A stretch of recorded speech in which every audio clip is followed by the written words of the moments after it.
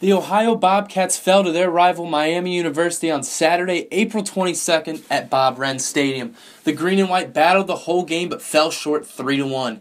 The Bobcats, now 18-20, gave Butch Baird the start, his 11th of the season. In the first, OU started hot with 2 hits.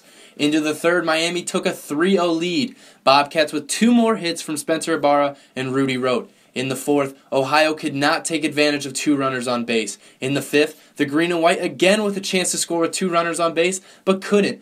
In the sixth, Miami with the runner on first off a single, but he was out quick after Baird picked him off. As for Ohio, they get their first run from an RBI groundout by Tyler Finkler, scoring Tony Giannini. Ohio on the scoreboard after 9 hits, but still trailing 3-1. In the seventh, in comes Kenny Ogg for the Bobcats, and he does his job for the rest of the game, leaving the Redhawks with 3 runs. Unfortunately for Ohio, no more runs for them as they would lose the game 3-1.